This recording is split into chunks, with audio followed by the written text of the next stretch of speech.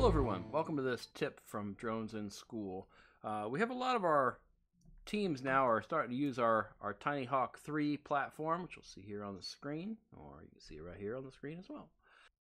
And as they're starting to do that, we're getting requests from some of our advisors that are saying, hey, this thing's a little bit too much for some of our new pilots. Is there a way to kind of tune it down? So we're going to talk about a little bit of that today. Before we start, one request we get quite a bit is turning off the air mode. So when you turn your drone on, you plug in your battery, right? And then you arm your drone.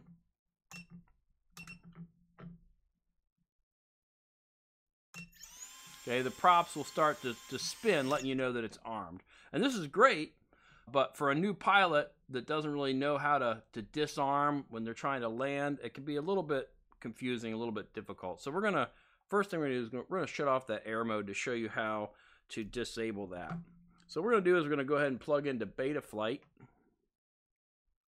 So I'll bring that up here on the screen. So once we're in beta flight, we're going to go into our configuration.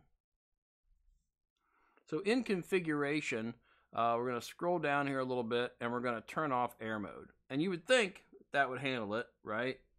But not quite. So we're going to go ahead and save and reboot. That's step one. So that turns off the air mode, but we need to do one more thing so it doesn't spin those motors. We need to go into the motor tab and we need to turn on motor stop, which says don't spin the motors when armed. So we have to do both those steps to get this to work. So I'm going to go ahead and save and reboot that as well. Once that comes back up, we'll unplug from beta flight and we will plug in our batteries. We can show you what that looks like now. So now when I go ahead and take my drone and I arm it, okay, wait for it to go through its boot sequence here and we're all set. When I'm armed, nothing happens, but when I throttle up, now I get some throttle. And when I bring the throttle down, it'll stop. So I can actually land the drone, which makes that a little more convenient for most of our new pilots. Again, you probably want to turn that back on when you go to race, because it's really nice to be able to arm and then know that when you see those props moving, you know that you're ready to go. So you'll probably want to, turn back the air mode and turn off the motor stop. But when you're just starting out, that could be a nice thing to have. All right, so let's get into the next part here of what people want to know, and that is to kind of bring down the speed and the sensitivity of this drone to make it maybe a little more manageable for a new pilot, so it's not quite so hot out of the box as it is with the factory tune. So let's talk about how we can do that. So first thing we're going to do is we're going to plug our drone, again, back into beta flight. So I'm going to go ahead and do that. There we go. All right. So we're going to be looking at our PID tuning. Now, we're not going to really be doing much with the PIDs themselves, but we're going to be looking more at the rates. So we're going to look at our rate here. Now, this is a default rate. Yours may be a little different than mine. I'm going to go ahead and turn on my transmitter here so you can see what's going on. What this shows is this is our current rate. So it's how quickly the drone is turning on that axis. And we have our roll, our pitch, and our yaw. So I take my roll stick and I move that stick. You can see here, I'll bring it back a little bit so you can kind of see what it looks like. When I start to move that roll, you'll see it starts moving like 25 degrees per second, then 50 degrees per second, then 100 degrees per second, then 200, then 300, then 400, then 500, then 667 is the degrees per second, which is the maximum I can do as I'm rolling to the right. I can roll to the left, and that's going to go the other direction. You'll see that little dot on the screen go back and forth, and you'll see my drone moving around. I've got those for each of my axis, my roll, pitch, and yaw. So that allows me to set what those are. Now, this out of the box, you can see with the curve, you start to get a slight movement, and then as you get out to the edge of your stick movement, that starts to really spike up. Now, this is great if you're drone racing, because if I need to get that motion, I can move my stick, and I'm going to get more and more speed on that turn. Now, for a beginner, it could be a little bit much. It's maybe a little too touchy. So let's see how we can make adjustments on that. I watched a video from Joshua Bardwell, kind of showed me a little bit of this. Great place to look for things if you're interested in learning more. I'm going to go in here and we're going to look at actual.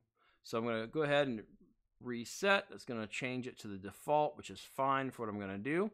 And this, when I change to actual, there's all kind of different rate types. Betaflight is what it defaults with, but you can have different ones you can try. Again, we're going to go to actual right now for this video. So now we see our center sensitivity is at 200, and then my max rate is at 670, and my expo is at 0.54. Now that still gives me a 670 degrees per second out at the top and bottom of my sticks. Now what I'm going to do is I'm going to go ahead and zero out our max rate and my expo on each of my axes. Okay, so now for roll, pitch, and yaw, I have 200 and 0. So now you'll see that I have 200 for my max and minimum, and it's a linear motion. So now when I move my stick, it's going to go up evenly throughout the entire range of motion for my stick. And now when I get to the edge, I'm going to have a lot less motion. All right, it's going to be a lot softer. It might be too soft, you know, if for when I'm racing, so I may want to, you know, change that back later on. But for now, that's a nice, easy motion, and that will give me a lot more soft control. And for those that, you know, when you're brand new and you just start to move the stick a little bit, and then boom, it starts going crazy, that can help, because now I'm going to have a lot more movement of my stick before I start to see that faster degrees per second in the rate change. So that's one thing I can do.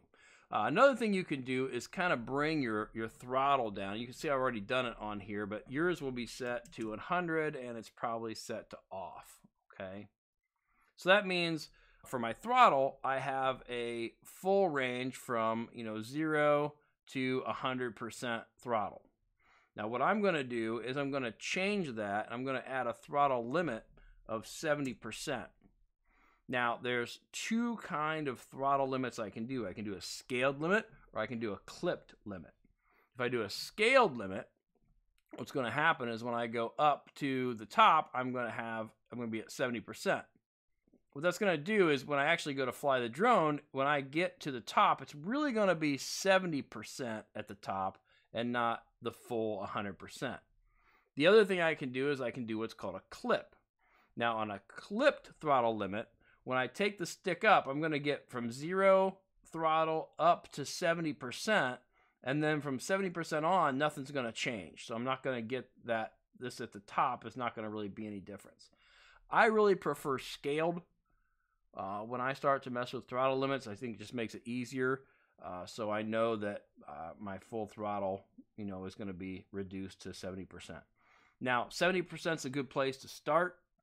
Feel free to experiment with this with your students. You can bring that down to 50%, maybe even 40%, and still get the drone in the air. It might only come up and just kind of hover and kind of want to bounce a little bit. So if it's real close, you might want to increase it a little bit there.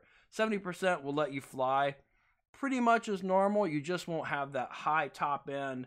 A lot of times students that are just learning, they want to throw the throttle all the way up and smash it in the ceiling.